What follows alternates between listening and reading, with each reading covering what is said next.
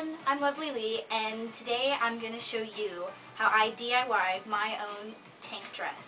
Something I saw on the Skinny, which is Forever 21's blog. Basically, I'm just going to cut it asymmetrically, like everyone else is wearing them right now. It seems to be really in, and I really enjoy wearing them because it's a little shorter in the front, you can wear them with shorts or tights, and it's longer in the back so it covers your rear. So I'm going to take this dress that my grandmother found for me, it has French on it, and I'm just going to cut it asymmetrically. I have all my sewing stuff. I have my pins, my scissors, my glasses, needle and thread, but I probably won't have this one because the material is really light. So I've already marked off where I wanted to cut it, and now I'm just going to cut it in an arc shape motion. And make sure when you pin these or mark it with whatever you do that you don't pin both sides together, because then you're going to cut the bottom of the other half of the dress, and you want the length to be different in the back.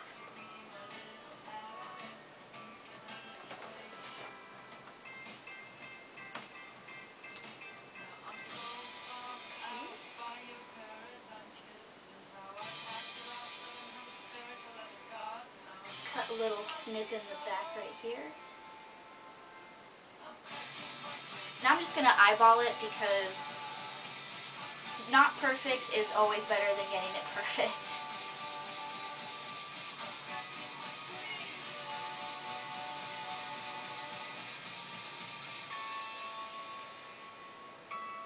It said use sharp scissors. I highly recommend that because my scissors aren't that perfect. I use them for everything.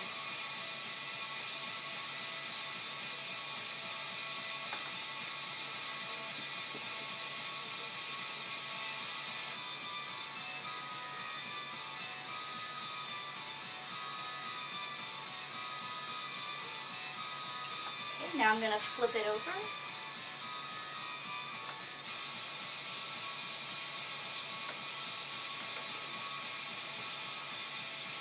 And I pinned it in the back too, so where I marked where I want it to go, how low I want it to go.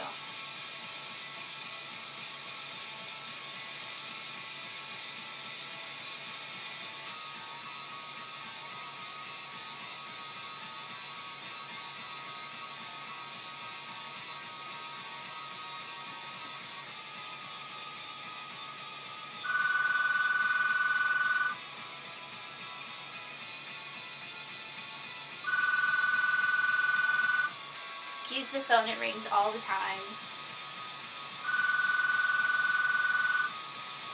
Actually, it's kind of funny it's ringing right now.